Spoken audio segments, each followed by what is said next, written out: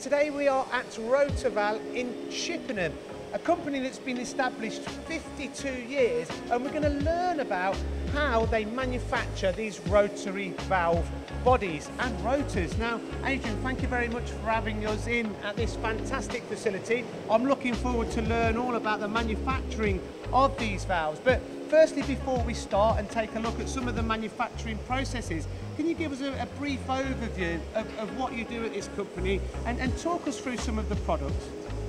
Thanks, Gio. Yes, as you just said, the facility was founded 52 years ago.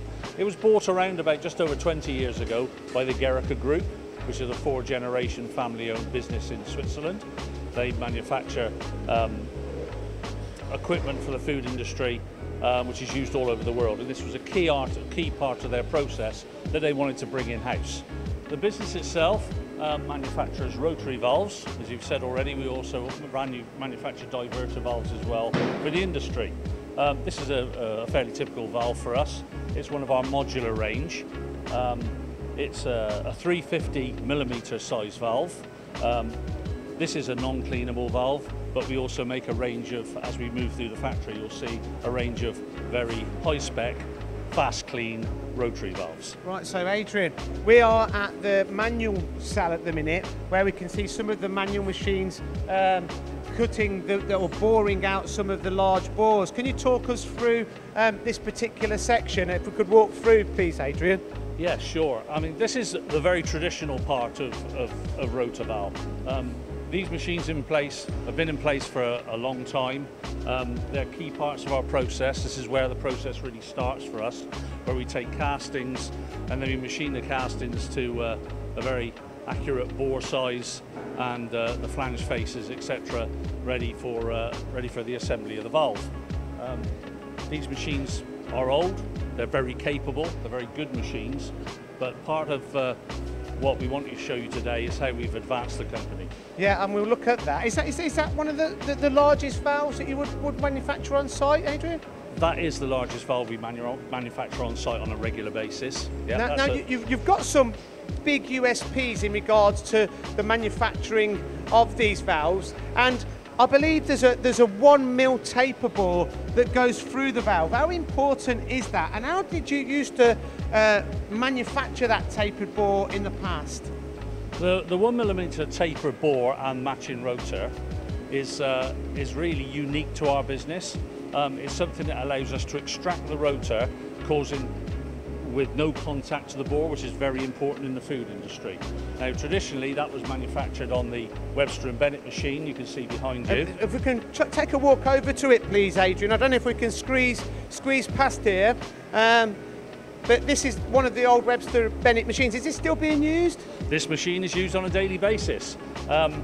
Traditionally, that taper would have been machined on this machine. It's a very time-consuming process to machine that taper and machine the bores on the Webster and Bennett. But the taper is very difficult to set on these. Right, so let's have a look at how the company's evolved. It's safe to say that these machines are still being utilised and still used, but you've introduced some new manufacturing processes at RotaVal, and obviously every company needs to evolve. What were your main objectives when kind of evolving the manufacturing process or looking at new ways of saving time and operations? Well, one of the key things for me when I joined the business, Gio, was our lead times were way too long for an industry standard. Our deliveries were on-time delivery was poor. So I looked around us to see what we could do to try to modernise the manufacture, shall we say. One of the pieces of... We've got some CNC machines in here now that we can start seeing some processes here, right? So you can see some of the CNCs that we've purchased in the last few years, quite in advance to what we've used on before. This is a brand new Doosan. This is less than a couple of months old. It was delivered in March. So it's a very impressive piece of equipment and really helps us, gives us a capability that we didn't have in the business before. It's fully probed, you know, it's a massive step forward in our technology. So effectively some of the manual work that was relied on in the past is being moved onto the CNC machines now. Absolutely. I mean, that's definitely the way to go. Some of the stuff will always stay on the manuals. The very big valve you saw just now will always be on the manual machine as far as we can see. But the main advantages of bringing this work onto the CNC machines, is it achieving a stable process? Is that the main advantage, or is it also the time saving and the operational savings as well? There's operational savings obviously with modern equipment like probing, etc., that makes setup of parts much quicker. They're new machines, they just perform better. The other thing is, of course, skilled labour on manual machines is more and more difficult to find now. So as we move forward, as we grow the business, as our throughput becomes more, we need to speed things up. The next step to this, we're looking more at offline programming, so we'll program in the office for the guy to use. It's always a balance between trying to find the right skills and the right equipment. And I'm really fascinated by looking at this fixture here, Adrian. Can you tell me what's going on this particular machine? I know that you've got the guy currently loading the valve. So this is that's a new tool that you can see there, and this has been purchased from SMW. We've been working very closely with them. We described earlier on the tapered bore and the machining of the casting.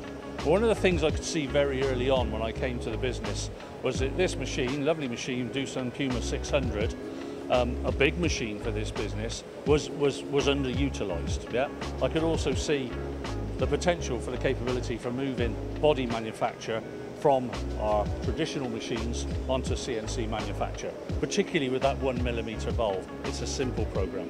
Right, and now Adrian, let's go back to this fixture then. Tell me about, you know, what you're actually doing to the valve on this machine and what operations it's saved. You know, what were your problems before? How have you utilised it? If we look at this, the body on the floor, this will probably give you an idea of what we were trying to do. So the first operation is to skim this flange from a casting. We then flip it over and we skim the bottom flange as well. Once those flanges are skimmed, we can then put it into this tool here.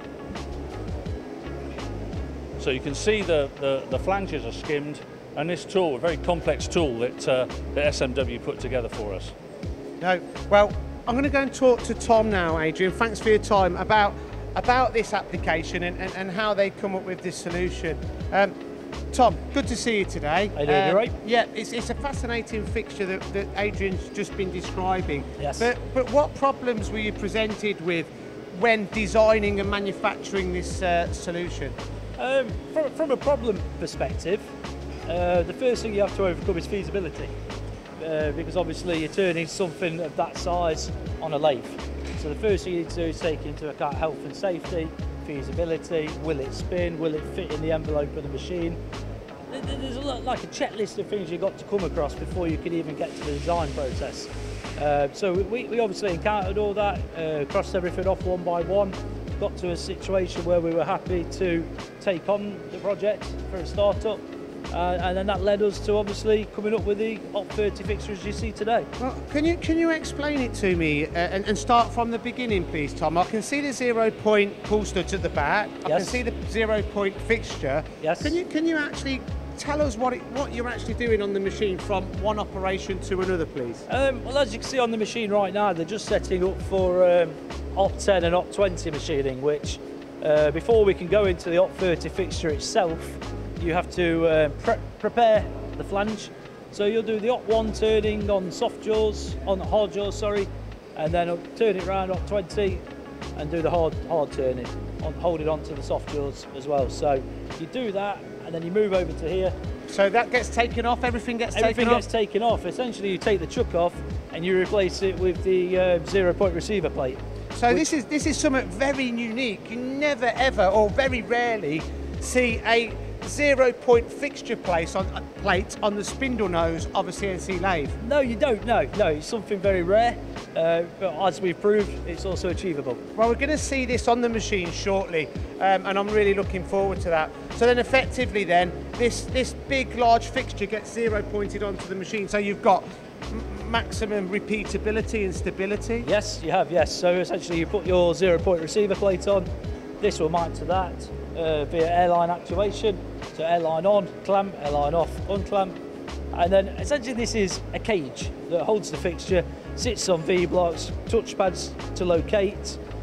And then the top of the base, the top of the fixture itself actually acts as your downward force. So that will be a clamp that sits on top of the fixture, push down on the component, and then that allows them to face the flange and do the central bore so that it's in alignment with each other. So everything's concentric. Now I know Adrian mentioned that 1mm tapered bore that runs through the machine, and by manufacturing them manually, sometimes you weren't getting that consistency, or it was very it was a very time-consuming operation.